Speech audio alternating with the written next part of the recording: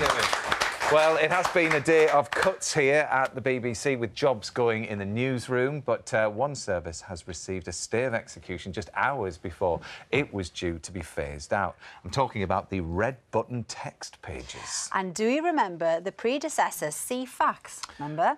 Well, our very own Angela Rippon was there when that started, and here's her fond look back at a world of block art and slow-loading football results.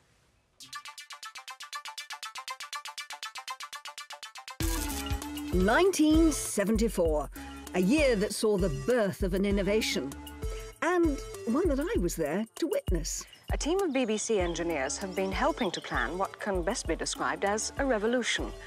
A revolution, that is, in communication.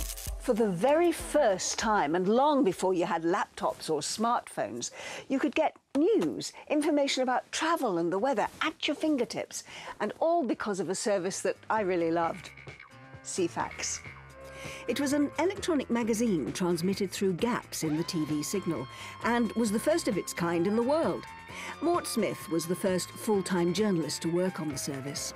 You can see here we have headlines on page 102, home news on 103, sport, racing, the Financial Times Index. When we created a Teletext page, we'd write the news story up, and then we had to grab the tape, run down 2 flights of stairs, put the tape into a reader, and then you had to run back upstairs to look at it on air. Occasionally, you would have made a spelling mistake, in which case you had to do the whole thing again.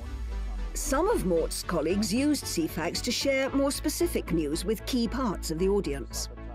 The editor, Colin McIntyre, if he was going to be working late, he would put a message onto a back page of the Ceefax magazine to his wife saying, I'm going to be 20 minutes late, or I'm just leaving Television Centre now. At its peak, Ceefax was being used by around 20 million people. You could get all sorts of information on it, including even a daily horoscope.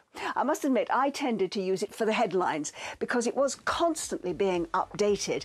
And as we didn't have rolling news channels at that time, it was most people's go-to source for breaking news. John Major was a real cricket fanatic, and he used to have a teletext set in number 10 and regularly used to check on the latest test score using Ceefax. Although the service was switched off in 2012, there's still a lot of love for the 3-digit lead block caps pages of Ceefax. Can you tell me what you remember about Ceefax? It was the days before internet and before Alexa and so on, and we thought it was quite amazing that at the touch of a button you could find out these things. My sister, and she used to watch Ceefax for holidays, and she used to get regular holidays, used to have a bag packed and everything. I used to use it for Grand Prix results. I can even remember the number on that. I think it's 331 or something.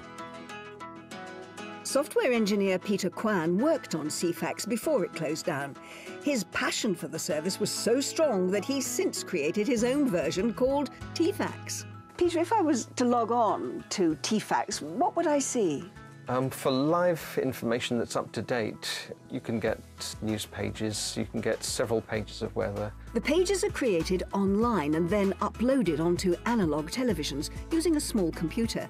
Anyone with that device can access Teefax. From there, pages can be dialed in and controlled via an ordinary remote, just as you would have done with Ceefax. Some people who liked quizzes will remember Bamboozle. Yeah. That'll bring back memories. A small group of volunteers from around the world create the 600 pages, which can take between a couple of minutes and several hours to make, and some of which feature some innovative artwork. They're very creative, the way they use the restrictions of 7 colours, and you can see everything's blocky and jaggy, but that is what attracts the artists to the medium. So what's the reason behind Peter's passion for this otherwise outdated technology? Well, we look at it like steam engines. There's no reason to have a steam engine anymore, but you go up and down the country, and there they are, chugging up and down little preserved lines. So we've preserved some of the technology for the future. Time for Peter and I to get artistic ourselves. Press escape, then B for blue. Oh, that's clever. Me and my sisters love looking at the holidays. Holidays, you would dream, wouldn't you, as a kid, looking through those? Yeah. Jo, you were saying that you... What did you do with the Ceefax? Look at the horoscopes. Horoscope. They used to do the horoscopes on What them. star sign are you, Jo? I'm a Gemini. Gemini.